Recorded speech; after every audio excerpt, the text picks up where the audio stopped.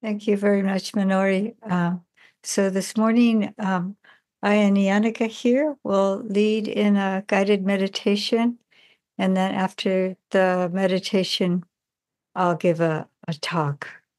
So, and then open it to question and answer. So welcome, everyone. It's nice to see new faces that I haven't seen before in the Dhamma.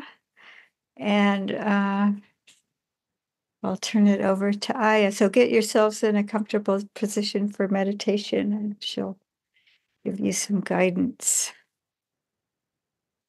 Yeah, so feel free to adjust your posture to something you can hold for about a half hour comfortably, but alertedly. So something that you can maintain some awareness. So a lot of times it's good to feel the surface that we're sitting or lying or standing on.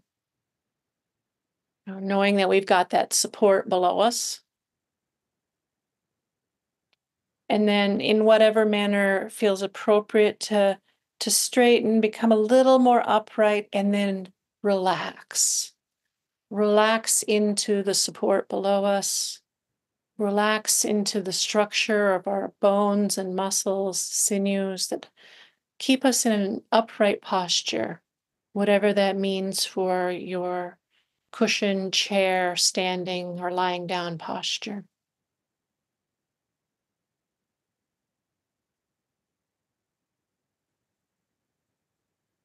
And the quality of our attention is a quality of kindness.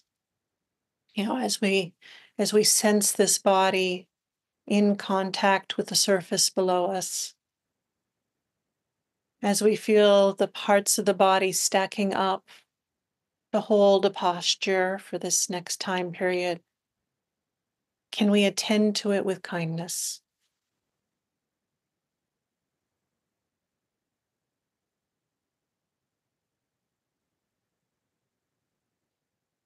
Can we relax and be willing to be with things as they are?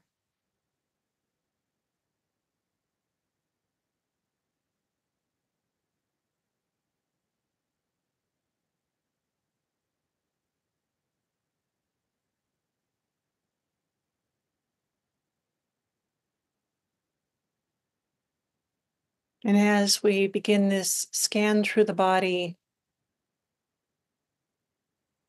can we start with a warmth in the heart? I like to think of a smile in my eyes, that my whole face is soft and welcoming, attending with kindness,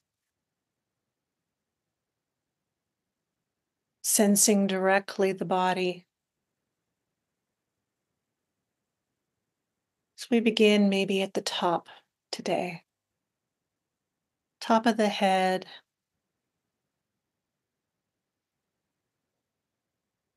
So awareness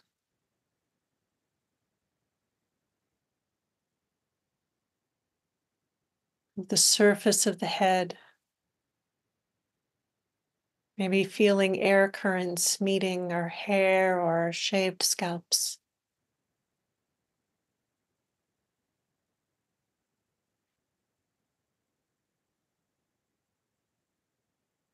Into the direct experience.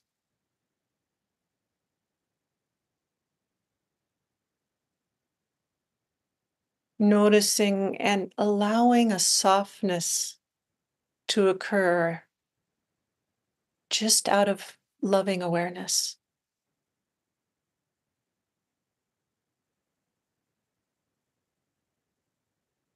Down into the face, often around the eyes, giving the eyes this warm-hearted smile, just letting them be. Whether the lids are closed or partly open, just letting it be, accepting it, showing up for how it is.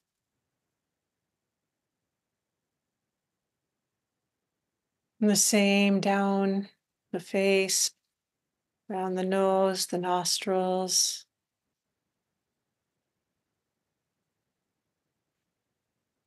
Even the movement in our sinuses. The quality of attention is care, kindness, relaxed warmth, even love.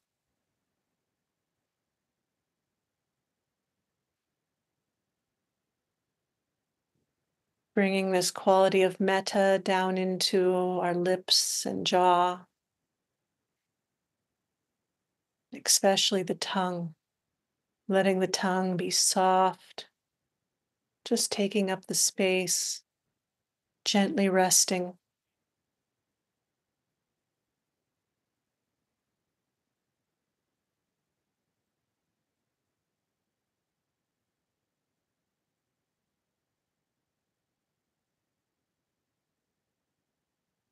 Down into the throat, the entirety of the neck.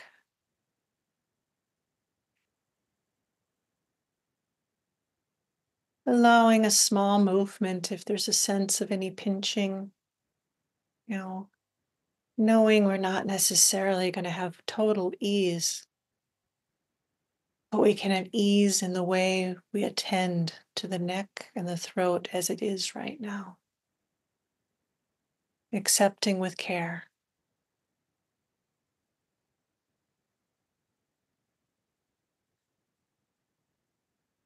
Down into the shoulders,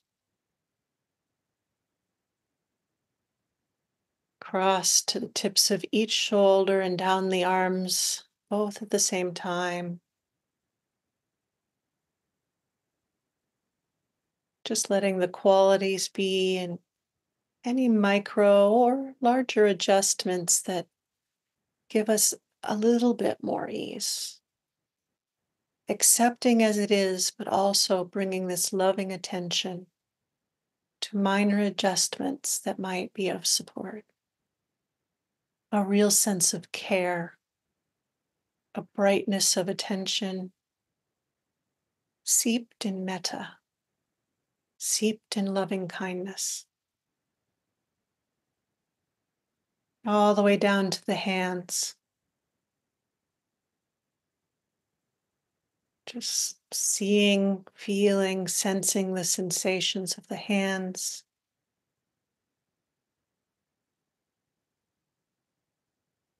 Even a sense of breathing, a relaxed, warm breathing into the hands.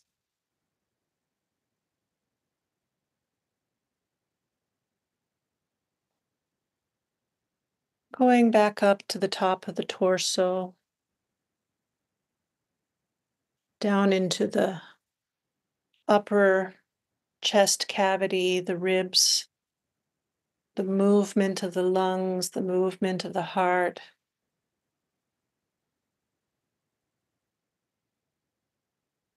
Sensing what's present.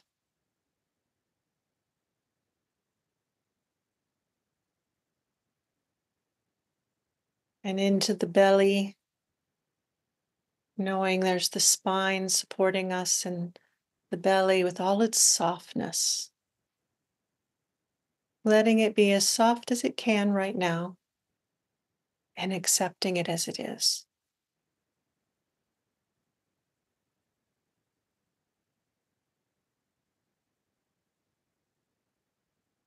Down into the hips, pelvis, buttocks.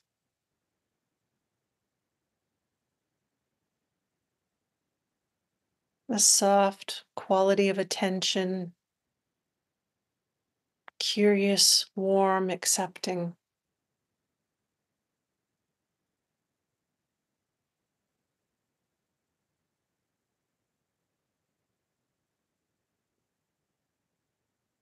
And into the joint, down into the legs, both legs. Sensing down to the knees.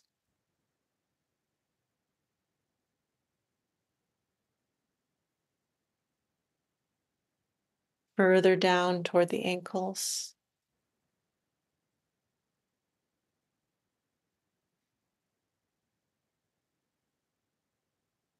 Noticing the qualities that are present, attending to them with care. And these feet, awareness of the feet as they are, any little minor adjustments that bring just a bit more ease. And then an accepting warmth for the qualities of the feet right now.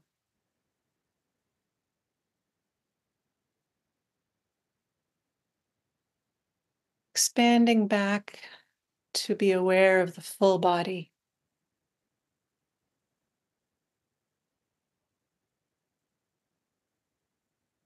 Maybe there's already a warmth in the heart that you feel radiating out to all of the body. If not, you can call that metta practice to mind, that warmth of the heart, a friendly kindness, and direct it towards this body in its totality, the experience of being in a body here in practice.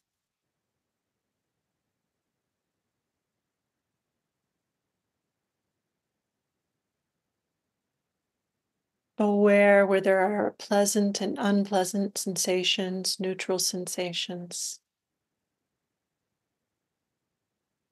But looking on all of them with this sense of, it's like this, it's like this.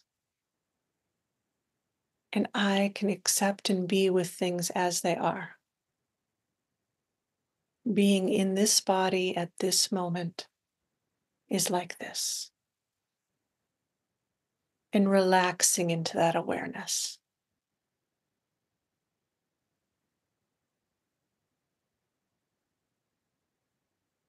You're welcome to continue just this practice of awareness, attending with warmth and kindness. Or if you commonly have an object of meditation like the breath or elements or any other thing, welcome to turn directly to those objects with this same attentive, kind quality of attention. And we'll continue in silence.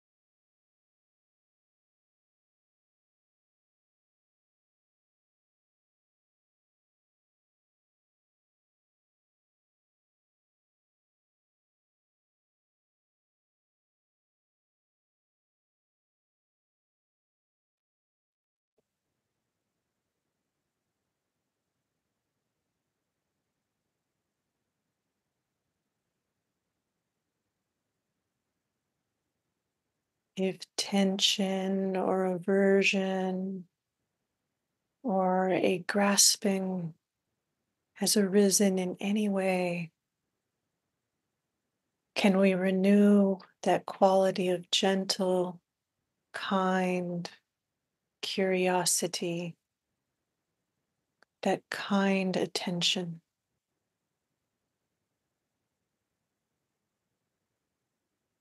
Can we renew the warmth of our gaze within our meditation,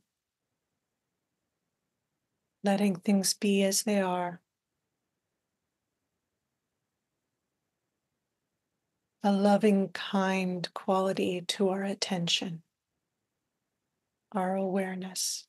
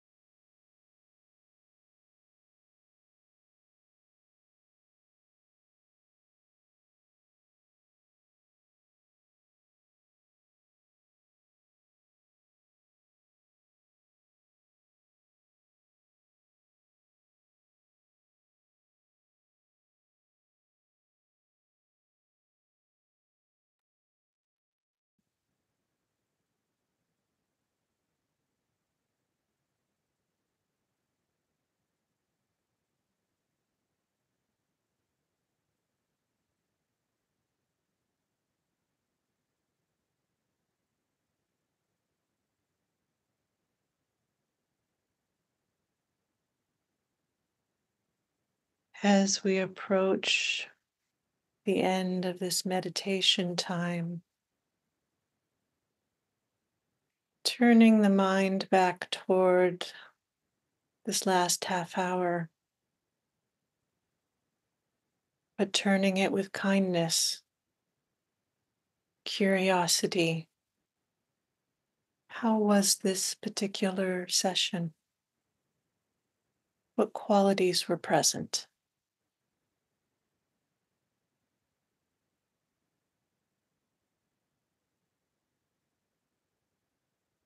Using discernment, we can sense our practice over time and let the discernment also have this warm-hearted quality so we can be open to wisdom as it arises. So take a few minutes to reflect and embrace and hold as we approach the end of this time.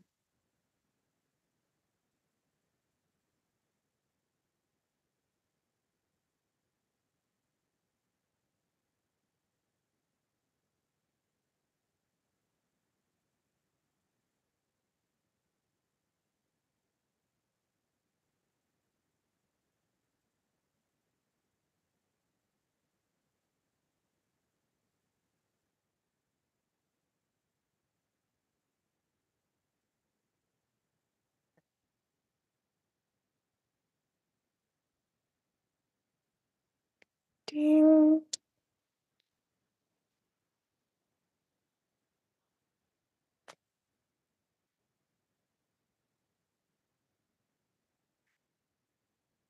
Thank you, Niyyānika.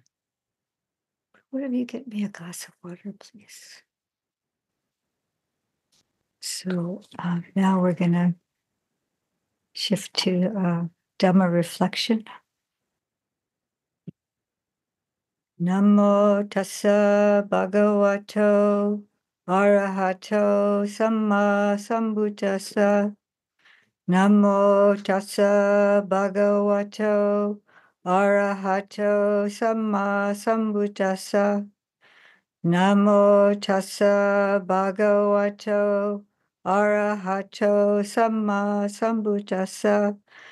Buddham dhammam sangham namasami. So, poetry.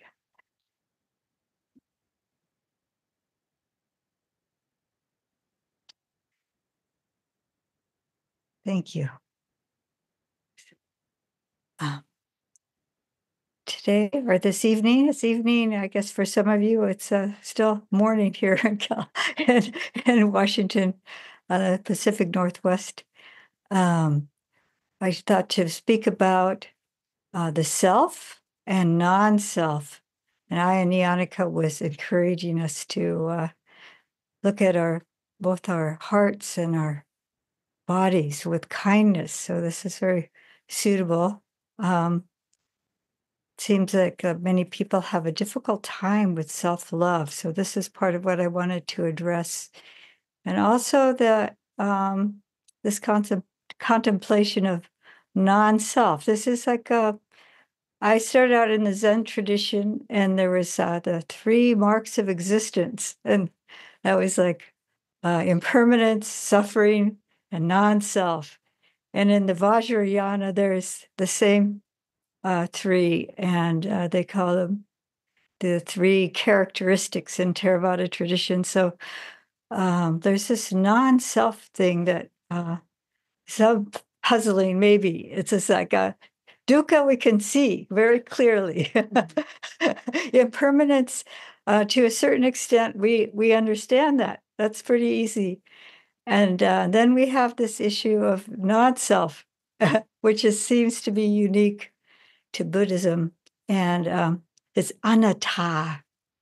So you'll hear anicca, anatta, dukkha, anicca, anatta, or some combination of the 3. They all work together. insight practices. And then people who are converts, as some of us are called, that are, weren't raised as Buddhists, we just kind of jump into insight practice, or we try to get to like it's like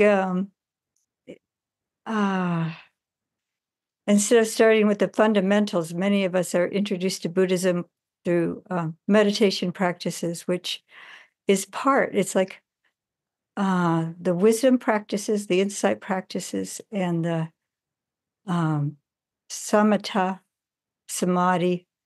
This is all part of the path, but it's like samadhi is the eighth fold of the path, and samadhi contains the insight practices, and but it isn't until full liberation of mind that we can fully penetrate the anatta. There's still this conceit of I am that lingers with us. Maybe at stream entry, we let go of personality view, and so we're hearing about the 5 aggregates, and there's the 5 aggregates are body, feeling, perception, volitional formations, and consciousness. And then in a monastery, you might be chanting in Pali, the body is not self, feelings are not self, perception is not self, mental formations are not self, consciousness is not self. And you might think, what is that all about? How does that relate to my life? And then the teachings on impermanence, these all feed into the non-self. So we can say, okay, well, yeah, I can see how this is all in flux, right? And so then people just kind of really dig into this kind of reflections, and they think this is sometimes we might think this is all of Buddhism, and then we start hearing. It depends on how you've entered. Some people start with the 4 Brahma Viharas, right? And so we hear about loving kindness and compassion and altruistic joy and equanimity. And how is this self included in that? if there's no self. And so sometimes there's this, people get anxious when they start having to direct. I don't know how many people, when Niyyānika was doing the guided meditation, were feeling like, how can I direct this loving kindness to this body or this self of mine? And some people really struggle with that because in the Western culture, there's a lot of people don't have self-love. In fact, there's this confusion, but self-hatred is not a virtue. Low self-esteem is not a virtue, and there's this confusion about that. It isn't non-self either. You might get annihilationism or self-hatred getting scrambled into this new concept of non-self because it's something foreign to most of us. And so this is a difficulty. It can be very painful. And I remember when I started out doing metta practice, and somebody told me to direct loving kindness towards my heart. I felt so much pain there. It was so difficult, so painful. And I struggled with it. And I remember on the cushion crying. I ended up with crying. But first, there was like this real resistance, like, go away, leave me alone, when I was directing the loving kindness to my heart. And then I persisted like a mother with a child that's having a temper tantrum and saying, no, I'm not going to go away. I love you. And they're like, no, go away. And eventually the child will settle down. And that's when the tears just started pouring out. It's just, and so sometimes we have to go through that in order to start bringing love to ourselves. Because a lot of people think that loving kindness is sending out love out to everyone else in the universe. But he can't say all beings except for me. I'm the only one that doesn't deserve that love. So so this is very important to consider, to look at honestly what's going on. If we have this obstacle, not everybody does, but I hear this frequently, and I've experienced it myself, that people have difficulty with metta for themselves, love for themselves, but they're very merely looking at non-self. And this is actually dangerous because, like I was saying, it could be confused with annihilationism or self-hatred or low self-esteem. And these things can creep into that if we don't have a firm foundation in metta for oneself. If we have metta for oneself, then we can deeply have loving kindness for others. So in the time of the Buddha, it was assumed that people had love for themselves. And actually, many cultures, it's true that it's kind of a puzzle when like I heard that His Holiness the Dalai Lama, I read this, he was with a group of psychologists, and one of the psychologists said, what do we do about low self-esteem? And His Holiness the Dalai Lama speaks fairly good English, but he had a translator there. And he asked the translator, what are they talking about? And the translator said something, and the translator may have been more westernized too and knew a little bit more about Western culture, and started translating in Tibetan what they were saying. And His Holiness was kind of astounded. He said, you mean they don't love themselves? And that was kind of shocking. So, so we may have this low self-esteem, or we may even in culture that say that we have to put ourselves down and put other people up, or whatever position we have. There's that conceit of I am, either less than, equal to, or greater than. It's all has I am in there, and so it's not better than being inflated. Deflating oneself is not a virtue. So I wanted to share something that's in the Buddhist teaching. That's a very sweet story. It's in the Samyutta Nikaya, and it's about how important this self-love is. In one way, it's talked about in the suttas. And there's a story that the King Pasenadi and his beloved wife, Malika, and they were in the upstairs balcony of the stilt longhouse where the Buddha was staying. And King Pasenadi went to his beloved wife and he said, darling, is there anyone who you hold more dear than yourself? And being the husband, he might have hoped that she said, oh, you, darling. But instead she said, no, there is no one I hold more dear than myself. How about you? Something to that effect. And then he said, oh, no, actually, there is no one that I hold more dear than myself.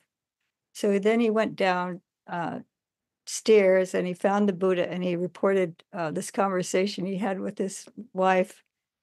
And I have there's the response to the Buddha here that's it's the Malika Sutta and the Samyutta Nikaya 3.8.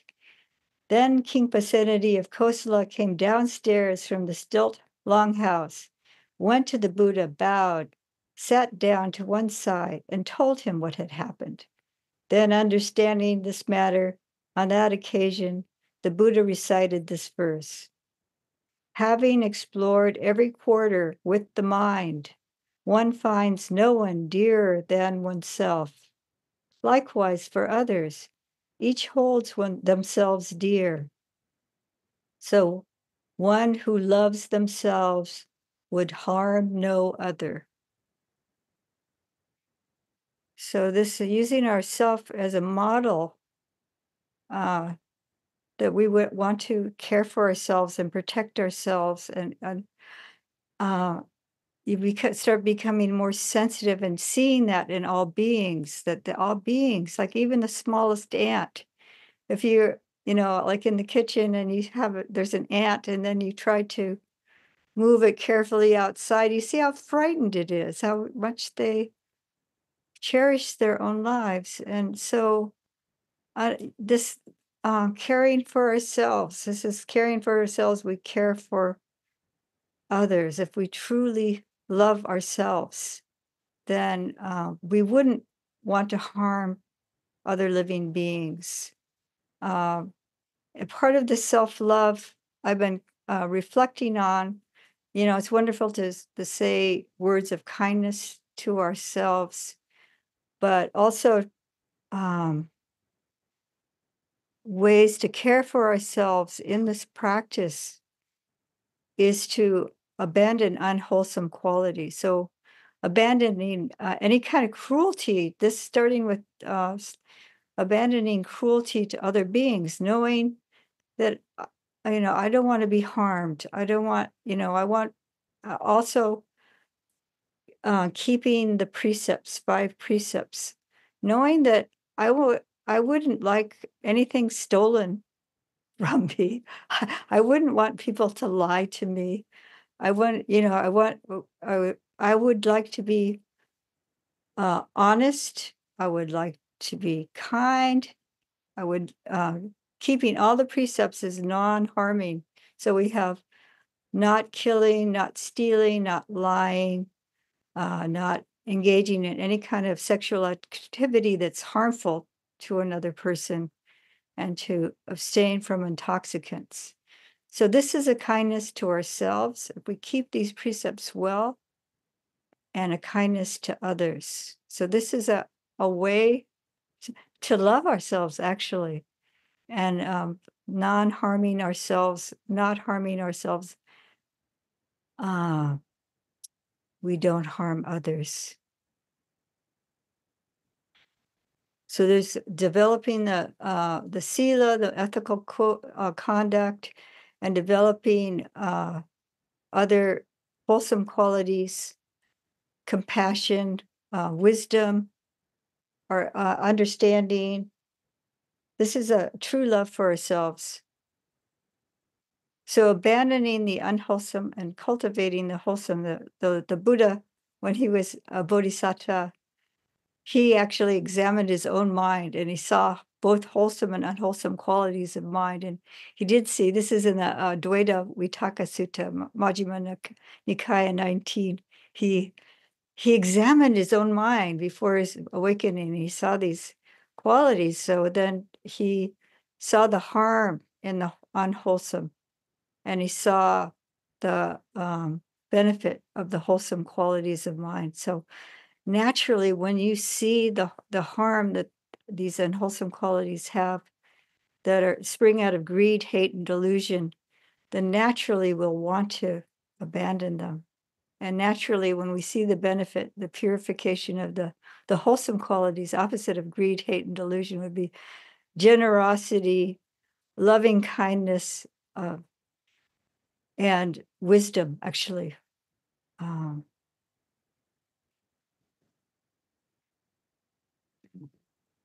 So caring for ourselves well, we care for others, and caring for our minds.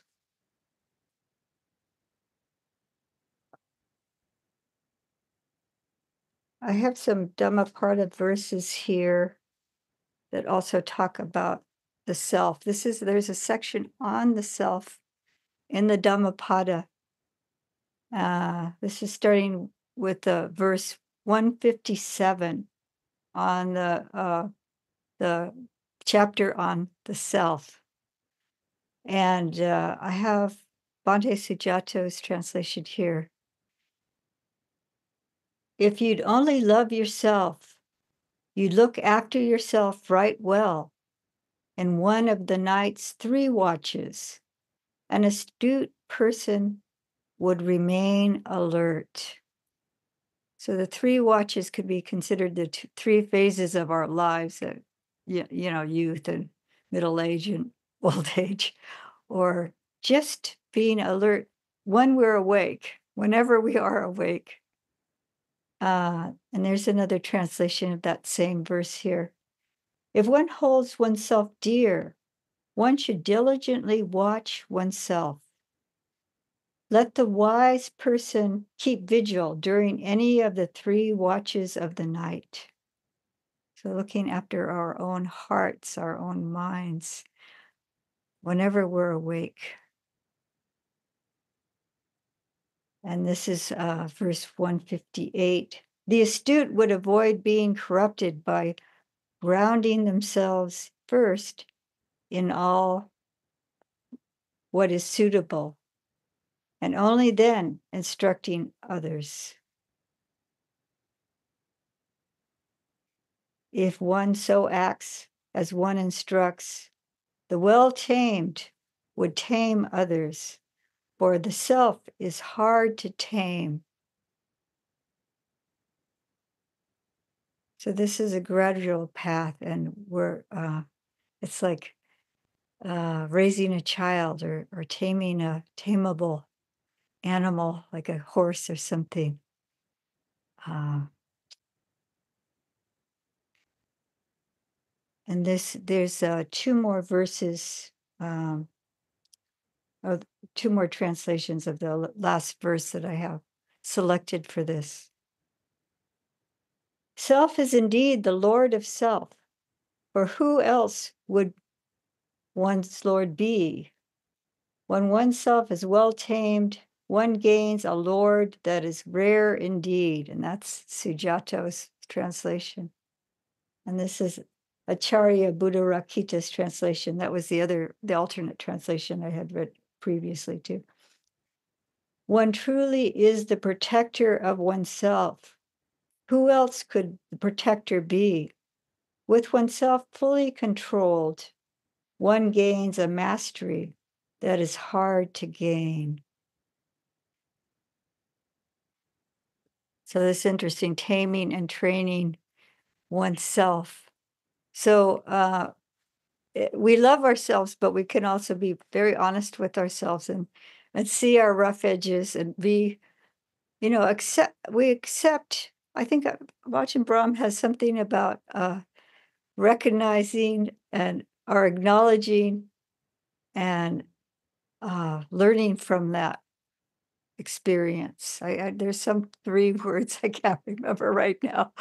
Maybe my tree remembers them, but we acknowledge when we have shortcomings, or we acknowledge, like I see anger arising in me, and I'll say, "Oh, I see this anger arising in me," and then I think, if I were to speak or act on this anger, would that be helpful? No. And as I'm sitting here or standing, where position I'm in, with this anger arising in me, is this helpful to me to nurture it? No. So I just look at it and I can feel it in my body, and then I can allow it to pass. And then it's a training, and we find ourselves again and again and again with the unwholesome mental states rising, or we may speak out of anger, or speak out of greed, act out of anger or greed or delusion. And then maybe we can make amends, and maybe not. But we have to keep aware of when the unwholesome arises, and also actively cultivate the wholesome. This is very important. So when we think about, I see that anger is a kind of a predominant kilesa or unwholesome mental activity. I see it arising again and again. So I work with either compassion or loving kindness towards myself, have compassion towards myself. And then forgiveness also. And then if I'm forgiving and compassionate towards myself, it's much easier to be more compassionate towards other people. If I have too high expectations of myself, I'll have high expectations of others. So I'll see somebody really angry and I'll go, oh, I remember when I got that angry. Sometimes you'll hear, even like on the street, people ranting and raving. And then I think, oh, this person is really suffering. Because I've experienced, maybe I didn't rant and rave on the street, but internally ranting and raving like that. And so over the years, I've seen it decrease. It's a lifelong don't be impatient. But patience is one of the best qualities to cultivate in oneself, one of the best wholesome qualities to cultivate, because for ourselves and for others. But it's a long path. It's a gradual path. But if you've been practicing for a while, look back and say, oh, I remember, how this, it was much more difficult, or I can see the progress in myself. If I look back 5 years, if I look back 10 years, if I look back 20 years. It's been 40 years for me. I still have work to do.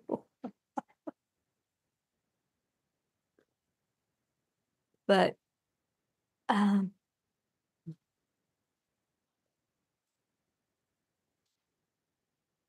so caring for oneself, we care for others. And there's a beautiful story it's again in the Samyutta Nikaya, and it's in the last one was the Dhammapada, but the first one was from the Samyutta Nikaya. This is a beautiful story. The Lord Buddha is with the bhikkhus, and he's talking about the two acrobats. Some of you may know this story.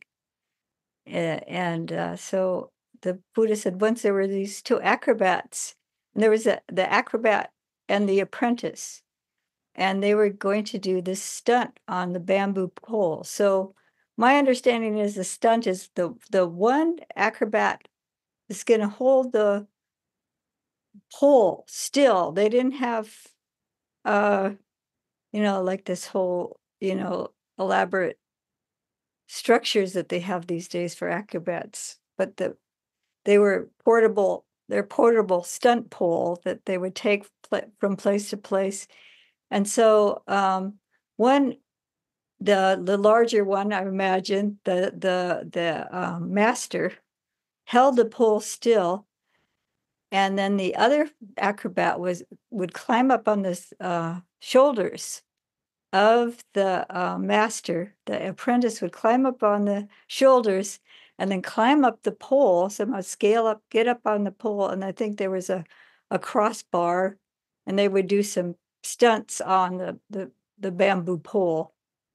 So the master said to the apprentice, come and climb up on my shoulders and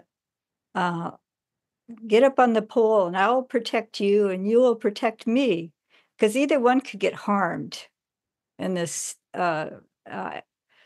stunt that they were doing. And the apprentice says, no, master, that's not the way it is at all.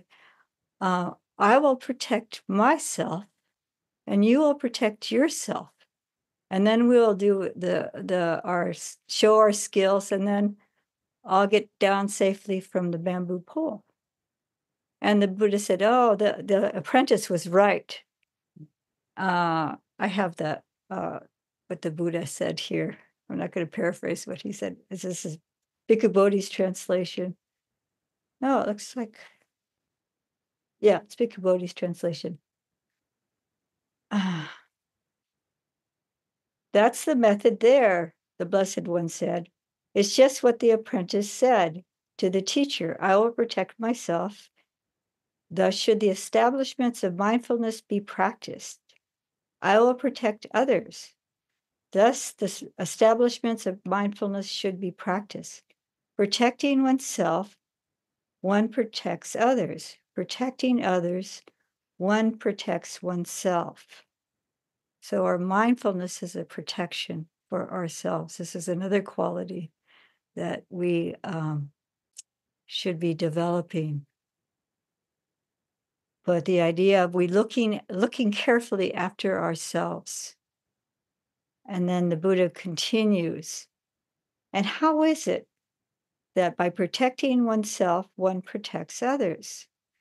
By the pursuit, development, and cultivation of the 4 establishments of mindfulness. It is in such a way that by protecting oneself, one protects others. And how is it that by protecting others, one protects oneself? By patience, harmlessness, loving kindness, and sympathy. It is in such a way that by protecting others, one protects oneself. So these are wholesome qualities.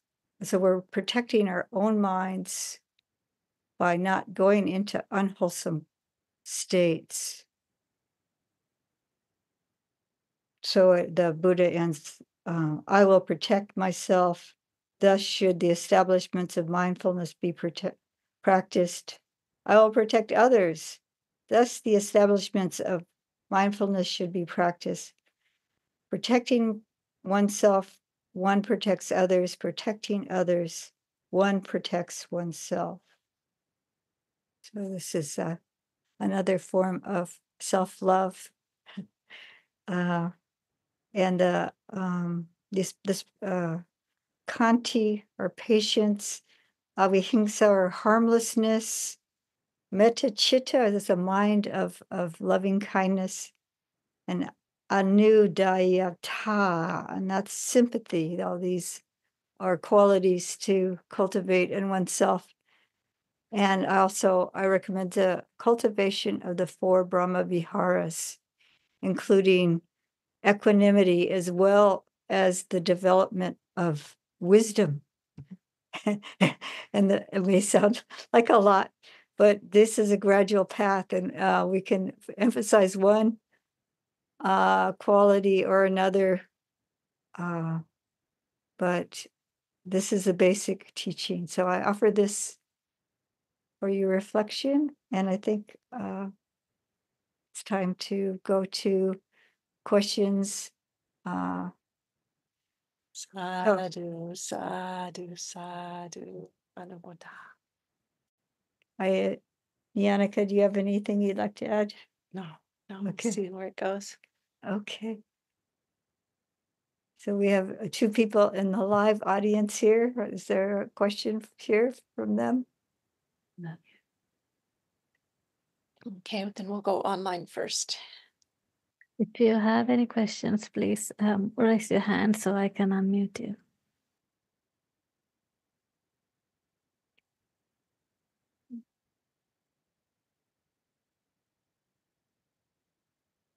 Looks like Terry has a hand. Yes, hello. Thank you for your talk. I'm still confused about what is non-self. I could understand about the concept of loving kindness to yourself. That if you don't love yourself, you can't love others. But when we look at what non-self means, I find it's all a bit abstract. And it's part of Buddhism I tend to leave alone because I don't understand it. So I just leave it to one side. I don't, it's not a part of my Buddhism or how I think of Buddhism that I need to delve into. Because I'm so unsure of what it's all about anyway. Okay. So I understand that. And I think that this is the reason why I brought this up, because some people do try to delve into it or think that that's what they should be doing. And it may be just too soon in their development to really be able to understand it well enough that it isn't, like you're saying, it's confusing. So to be abandoning the unwholesome qualities and developing the wholesome qualities is the first part of the path. And so thank you for bringing that up, because I was going to say a little bit more about non-self. But if you think, yeah, there is this conventional self. There's this, like the 5 aggregates can be shortened into nama rupa, which is name and form. So it's our mentality and materiality. And then all of that is in constant flux. And we know we're not the same person we were when we were a teenager, either physically, mentally, all, like just so much has changed. It's just not the same person at all. And so we could kind of understand it in that, to that degree. But it is a wisdom practice. It is something that one reason where you look at non-self is the attachment to the self, and to kind of loosen that grip of attachment. And but it's dangerous if we don't have a really well-established ethical sense of self, really self with integrity. If we don't have a stable, so we aren't stable mentally, then it can be very dangerous, actually. Because then we'll get a distorted view of non-self. It won't be the correct view of non-self. And it does take a lot of maturity in the practice to be able to really deeply understand, to have deep insight with it. And there is a mistake. People go on these retreats and there's too much emphasis on insight practice, and it's too soon for a lot of people. You can start with impermanence is the easiest one. It's very obvious, and that does relate to non-self. So in the Buddhist teaching, it avoids extremes. So we want to have a balanced view. It's not like we're just kind of ditching the self. That's what I was talking about, annihilationism. And we don't want to overindulge the self or fluff up or try to, crystallize this idea of a self. It's like we're trying to see things in accordance with reality. This is what the Buddhist teaching is about. And so this is one of the things that the Buddha brings to light, but we're not able to see it until we're ready to. Yeah. And then there's stages of seeing it, like when we see the khandhas, where I can't say any of these khandhas are self. And this is when we enter the stream, but it doesn't mean that we don't know that we don't think there's a conventional self, this being here. We're not completely free of the conceit of I am at that point. And so, so some people get to that point, but and they're not completely free of defilements either at that point. But it's loosening up this grip of self that keeps us in samsara. So I hope that's helpful. And I see there's another hand. Is Darren?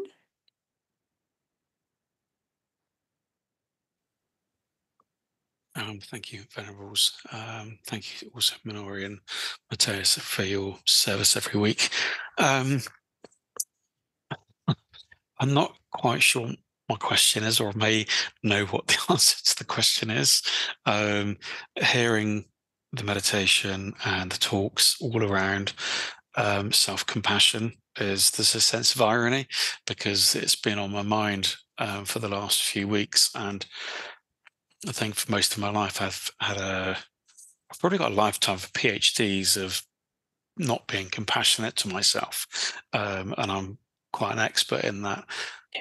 And I think where I'm getting stuck with it is, I know that I should be having compassion for myself, and I'm thinking, well, that's not compassionate, and then I'm stuck in this sort of vicious circle, and I think I have, or not, I think I know that I've got this awareness around it, and I suppose something else you said about the attachment, and I suppose perhaps I've got the attachment to having compassion to myself, and the grasping, and instead just I think one of my favorite analogies is sort of sitting on the riverbank and watching the river of my emotions just flow by and not jumping in, and it feels like I just keep jumping in, and knowing that, yeah, no, I must be on the side, but then trying to fight to get to the side, when if I just float in the river, then I'll get to a point where the river's going to be calmer and it'll be easier to get out. So I think I'm answering my own question of just be patient and let things flow and let things be. But I would appreciate some more your wisdom on it, please. So I call this, sometimes I call it adding defilement to defilement, when we get angry at ourselves for for having defilements. And it kind of goes around, or I should be having more compassion for myself, and this should.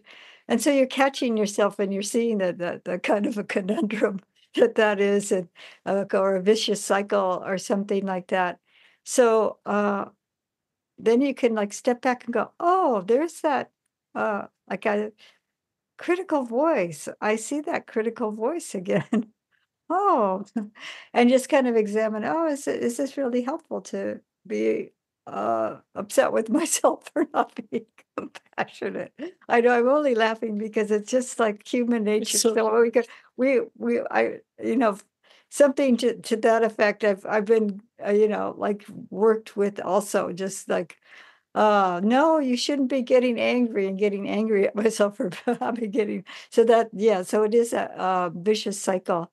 And so just seeing it, oh, there's this vicious cycle again that's arising, and stepping back, isn't it? What did you say, a PhD? Yeah, so so being patient, like you're saying. There was when you were speaking, there's a sutta. It's the very first sutta in the Samyutta Nikaya, and the connected discourses, and the a deva appears before the Buddha and said, how did you cross the flood?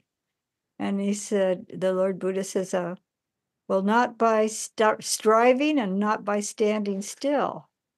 And then the Buddha said, well, how did you cross the flood in by that way? I forget exactly what the Devata said, but the Buddha said, well, when I struggled, I got swept around, and when I stood still, I sunk.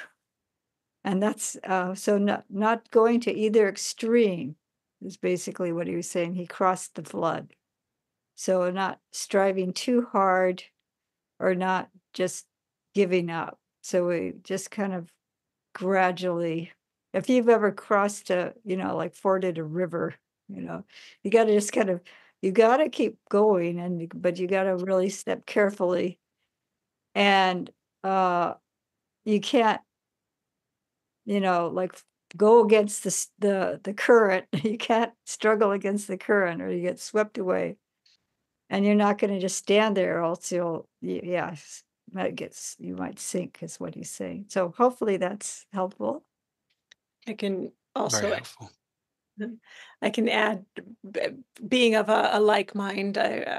Before ordaining, I remember being in a relaxation yoga class, and the teacher saying, "Okay, now relax your lower back." And I'm looking at my lower back mentally, and then I swore at my low back because it was not relaxing. And I realized, oh, what is the sensation of this attitude towards the practice? What is the sensation of this, and what is the conditioning for it? So you were speaking very much of being conditioned toward, this more punitive style, judgmental style, pick it up and go do it style. And so what I've adapted is to see the conditioning. It's like, of course I'm responding like that right now. Of course, I'm a conditioned being. The stream, the flow has been like this for not probably just this lifetime, for many lifetimes. The flow of my reactions to how I try to take up the wholesome qualities of self-compassion are like this because I've conditioned over this lifetime or many lifetimes in this way. And having that softness around an understanding of how did I get into this predicament, it brings up, I think you can hear the humor when Ayyas Suvijjānā is talking about it. Oh, and so there becomes this light, warm-heartedness about the exact way we end up treating ourselves in a way that's counter to the way that we're attempting to treat ourselves. And you can see the humor in it, you can see the conditionality in it, and that gives a little bit of space. And you can go back to that sensation of what does it feel like to struggle, and what does it feel like to succumb? What is it? And then you begin to find the right way to move through the stream toward the behaviors that are wholesome.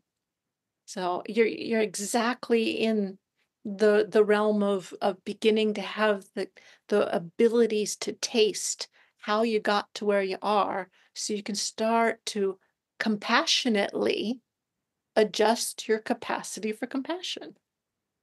Does that make any sense? What is it? Yeah, Language absolutely for it? perfect sense. Thank you. Okay. Thank you both so much. Thank you. Sadhu, sadhu, sadhu.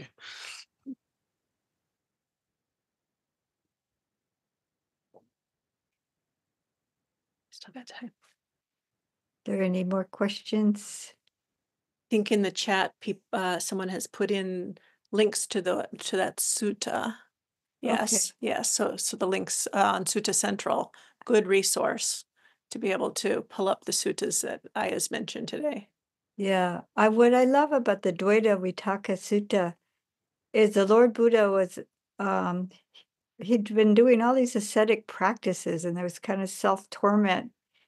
And then he got to a point where he said, this is not the way at all. And so he gave up that self-torment and started to practice the middle way. But he was looking at his own mind and examining his own mind and seeing, oh, there's harmful qualities here. And he just kind of like, well, this is harmful. And if I acted or spoke on this with this quality, would that be helpful or harmful? And it's harmful. So he's and then what happened is that it abated the harmful mental quality like hate or cruelty or greed just dissipated when he saw the harm in it. And then when he saw the benefit of the kindness of love, of renunciation, and then he saw no harm in it, so it uplifted his heart. So just kind of being honest with ourselves. This is and just seeing, and that sense of humor, a little sense of humor, acceptance, and compassion, or just patience. Mhm. These are all qualities that take time to develop, but yeah, it is. I think just stepping back too, when I just step back into, oh, that's anger arising, isn't it? Now, what did the Buddha say about anger now? Is this going to be helpful? I want to tell that so-and-so off. Is that a good idea? Especially when the so-and-so is ourselves. Yeah. So that's you can see what my prevailing Achilles is still. But it is better. It's gotten a lot better.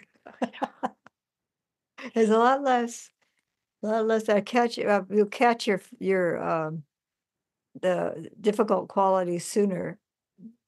The more you're in this practice, and the more you keep up with it. Even like washing it up, I'm washing the dishes. I'm aware of what's arising in my mind. I try to keep mindful about what I'm actually doing, but those thoughts keep popping up. So was there no question in the chat, I guess? No. There was something that's, ask to unmute. That's just the standard. Yeah.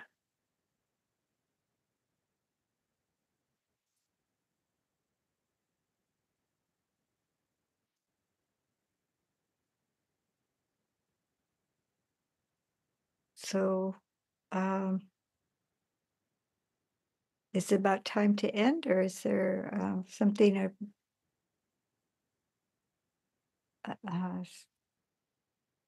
that the hosts here would like to say? Yes. Can I, can I ask one final question, Venerable? Certainly. You were mentioning about the Oga, the stream, and so all these our emotions, our habits, we have, the way we think we have brought from maybe many lifetimes. That kind of stuck me. So as Darren said, when we come up, we've got these habits of maybe being hard to ourselves, maybe getting angry at ourselves, and I suppose how, so we want to stop it, but then we would have developed it and kind of made it so strong over lifetime. So that means that we'll have to practice patience. Is it like, you were talking about the qualities, the Brahmaviharas and the patience earlier, and I was kind of linking both of them, or maybe we need to have tons of patience with all these things. Yeah, this is the highest austerity, is what the Buddha says. This patience is the highest austerity. And so patience with ourselves, and that helps with the patience for other people. And just knowing, I can't just snap my finger and make the kilesas go away. I can't make the unwholesome mental qualities vanish, and I can't make the wholesome qualities just appear out of nowhere. It takes work. It's like it's even harder than exercising the body. People have goals and things like that, and still that's quite difficult even.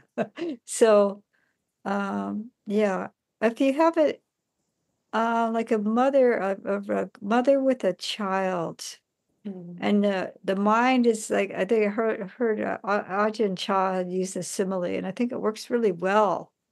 You want to be kind, but you have to be firm sometimes.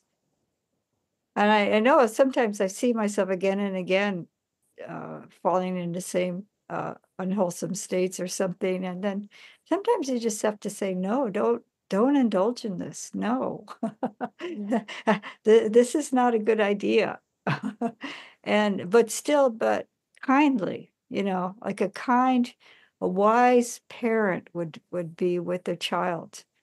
And the child is going to grow over time. It's just like your practice matures over time. You can't expect a 2-year-old to do something that a 14-year-old is capable of doing.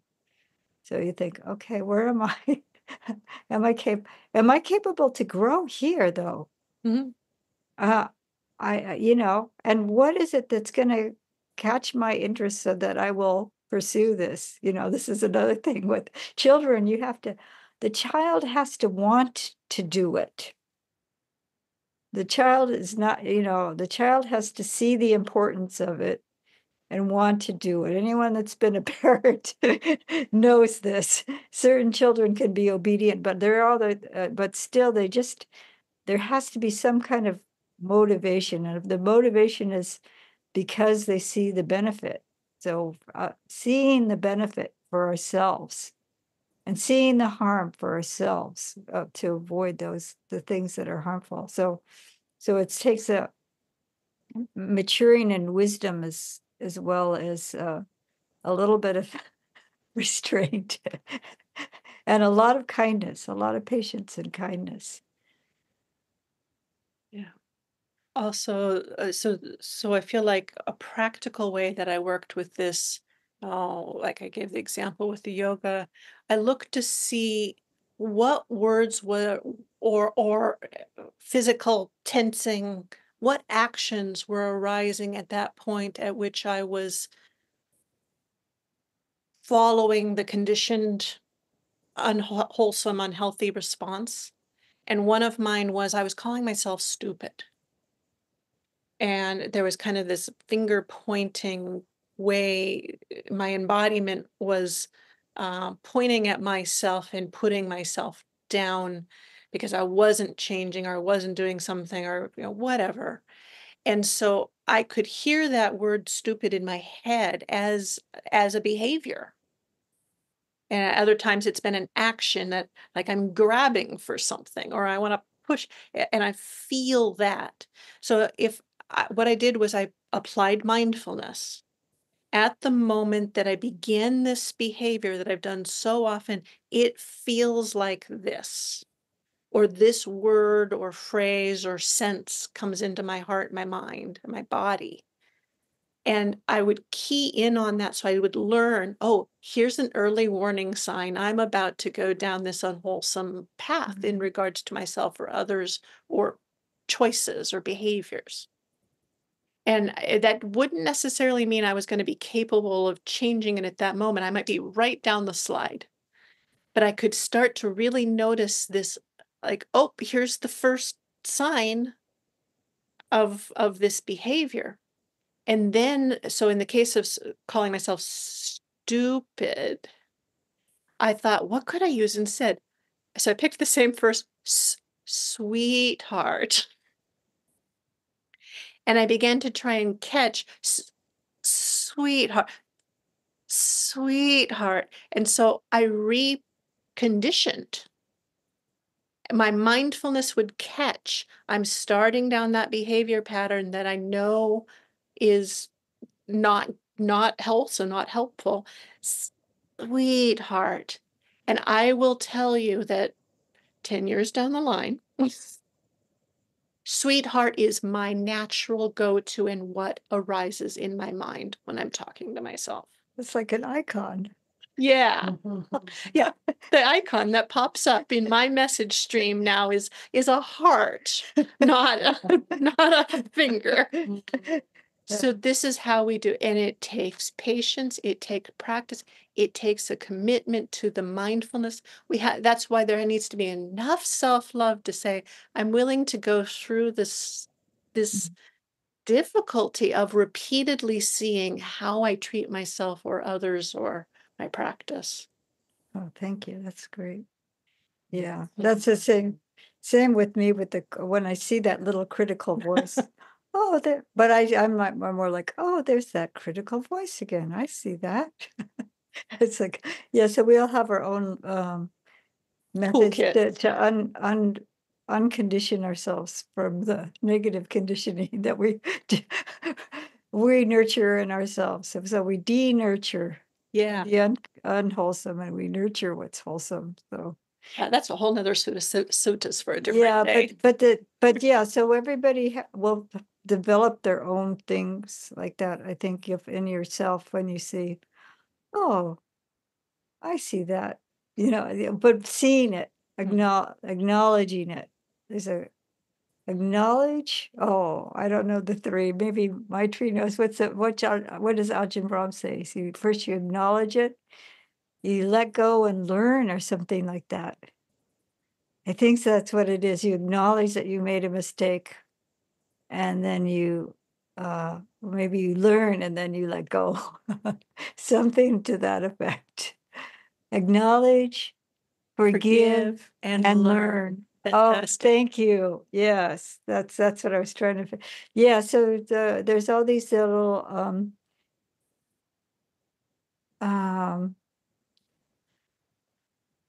keys or icons.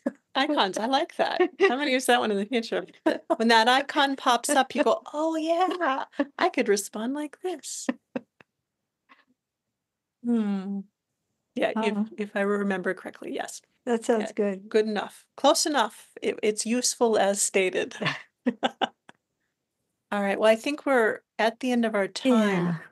Yeah. So thank you very much for both Ayyas Suvijjānā and Niyyānika, the meditation and the Dhamma talk today. It is a very deep subject of non-self, isn't it? And self-compassion, very, very difficult subject. And thank you for giving us opportunity to discuss and question you, understand these teachings, getting into deeper our paths. So, as you know, today's teaching was offered on a donation basis, and this is a kind of an opportunity. The way I look at it is to develop our generosity. You have Anukampa Bhikkhuni Project, and you have the Pasadi Vihara. It's new upcoming as well, and so the dana is to develop ourselves as well and show our generosity. So if you are able, you can do financial donations, that is dana, or you can get involved. You can volunteer. You can provide an actual dana, a food dana. There are so many ways that you can get together and practice your dana. And yes, Matthias, as we put the donation link in Anukampa Project, and if you're able, please go to Pasadi Vihara also and see what they are doing. There is a lot of talks as well, and there's a YouTube channel as well. And thank you very much for coming and supporting the Anukampa Bhikkhuni Project and the community. Because of the community, we've got our monastery, the new monastery, and which has space for new bhikkhunis to ordain, and a lot more talks and retreats as well in the future. Thank you very much. Oh, thank you. Sadhu, sadhu. Thank you all for your kind attention.